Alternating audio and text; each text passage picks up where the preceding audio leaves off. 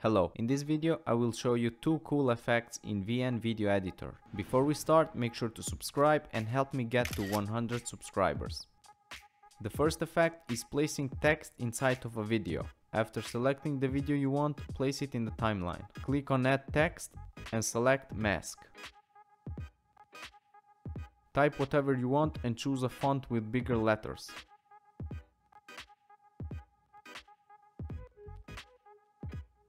Increase the size of it. Let's add some motion to the text. Click on Scale and increase the duration. Cut the video so it matches with the text. Delete the part that you don't need and you're done.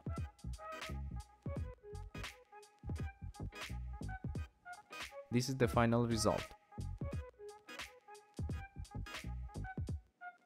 The second effect is the freeze frame effect or the photo effect. After placing your video on the timeline, choose a frame that you like. Scroll to the end and click on freeze frame.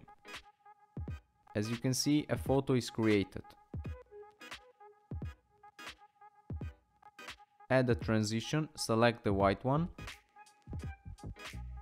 Press OK. Now let's add a sound effect.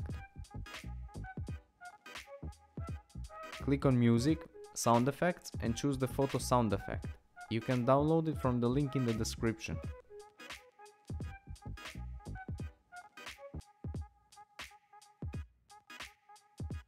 Cut it and place it on top of the transition.